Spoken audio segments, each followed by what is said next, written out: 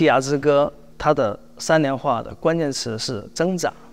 其实它应该是非常黑暗的，是非常荒诞和黑暗的关系。因为你想，它已经完全造成了这种破坏，环境的破坏，就是崩溃的悲剧。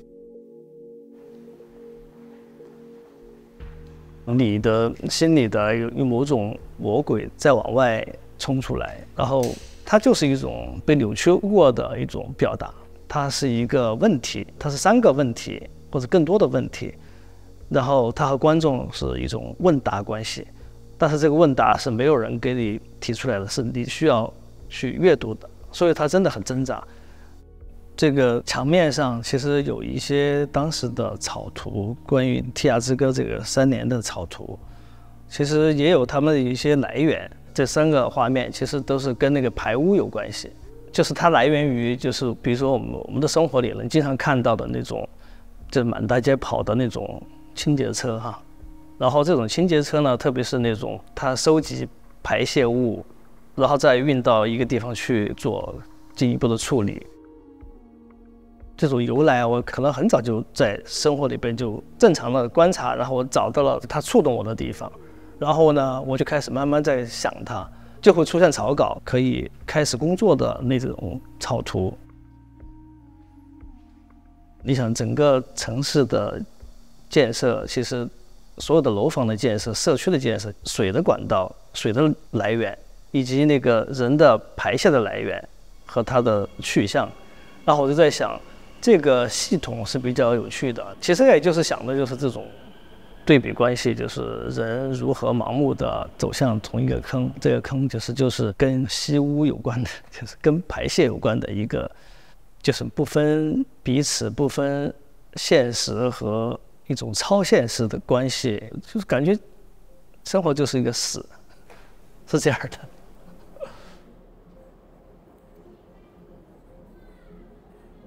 具象的东西，然后它怎么组合是不可以被描述的一种抽象式的关系。因为我觉得这个作为很多画画的人，估计都会有类似的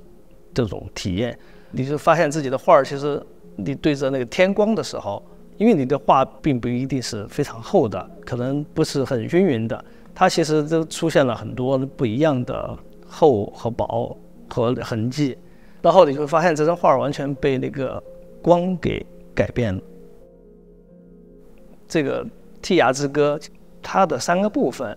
它跟心理有关的一部分，就对应的那个 Rorschach 那个它的那个心理图像。第2个就是把这个标识改编为了一种怪兽的形象。第3章其实就是在一个花园里面工作的这种吸污的那种情况，都妖魔化了一下。叫《剔牙之歌》的话，其实就是跟歌谣有关系。其实整个这个3年作品，你知道，像那种中世纪的那种行吟诗，其实它里边包含了就是故事，有描述，有讽刺，也有它不可言喻的那种情感和它的见解。我相信这组绘画其实给人的感觉是很强烈的，也有很强的不确定性。这个粉色的墙和那个作品，当然这个对比非常强烈。其实同时呢，它也相当于我从那个空间里自己被切割出来了。其实我比较喜欢用这个粉，就是它跟皮肤有关，它整个就是一个关于人的话题。绘画它本身就具有这种，其实它塑造情景的能力，它本身就很强，像诗歌一样的，它是图像的诗歌。绘画其实它就是你不能告诉别人你应该怎么看，因为其实别人看到的，可能别人看到绘画的更多方面，因为不然它就没有，它跟艺术就没有关系了，它就变成一个对简单的说明或者是一种宣传，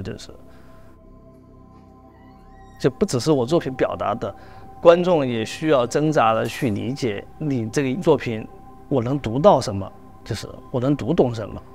我觉得这是一个挣扎的过程。